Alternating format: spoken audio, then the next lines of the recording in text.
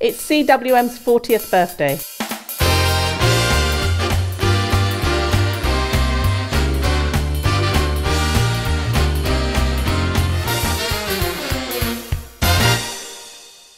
What have CWM been doing for the past 40 years?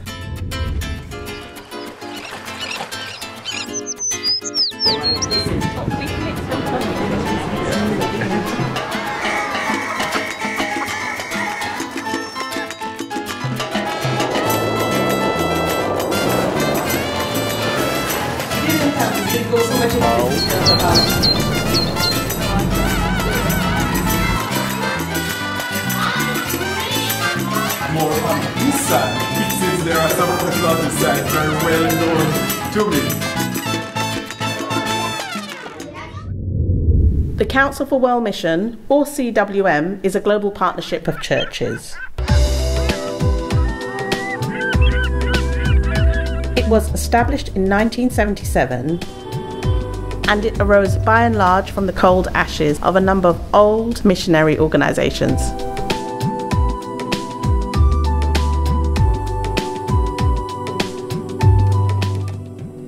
The renewal of CWM began in 1975. Winds of change were blowing quietly and steadily throughout the organisation as member churches gathered in Singapore.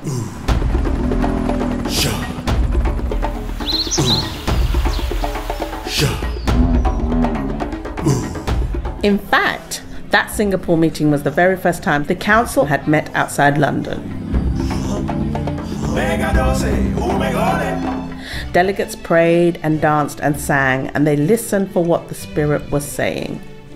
The renewal was as swift as it was Jesus-centered. Very soon, CWM began its journey towards decolonising its old, Eurocentric and very often destructive models of world mission. For the first time, members had an equal say in the newly democratised environment. CWM is 40 years old, and some might say that life begins at 40. 40 is quite a big deal in the Bible. For 40 days, Noah waited out the rainstorm. For 40 days, Moses waited to receive the commandments that would heal the world. For 40 years, the Hebrew people wandered the wilderness, learning to unlearn the ways of empire. And for 40 days, Jesus spent time in the desert, overcoming the powers and principalities so that he might become the true healer of the world.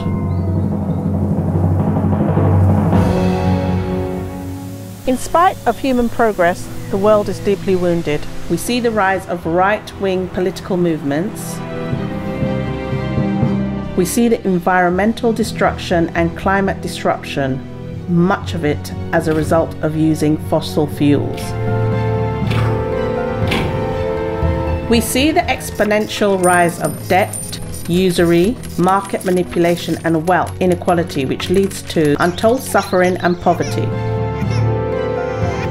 We see the insanity of wars fought in foreign lands,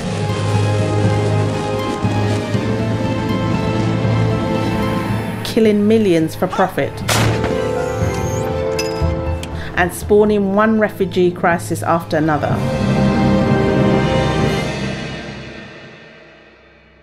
What have CWM been doing for the past 40 years? Let's look at the 4 areas of CWM mission. Local mission, mission with young people, mission for economic justice, and the face-to-face program.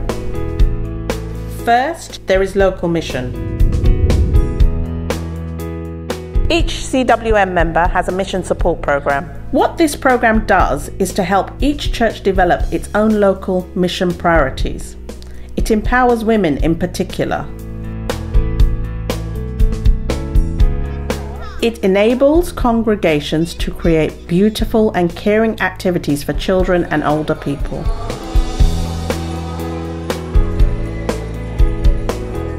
It helps food banks to be set up along with soup kitchens for the vulnerable. It also helps the setting up of drop-in centres for migrants and asylum seekers.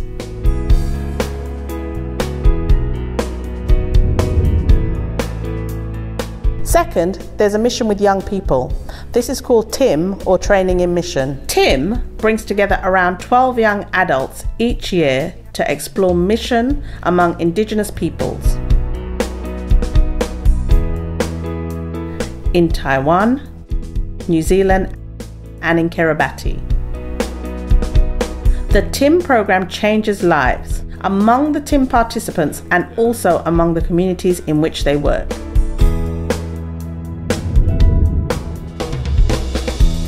Third, there's a mission for economic justice. This is called NEFIA. This new international financial and economic architecture invites churches to imagine what a life-giving economics might look like. This is nothing like our current system that insists on rugged, free market capitalism for the poor, yet provides kind-hearted and easy money socialism for the super rich. Rather, this new international financial economic architecture will work for everyone.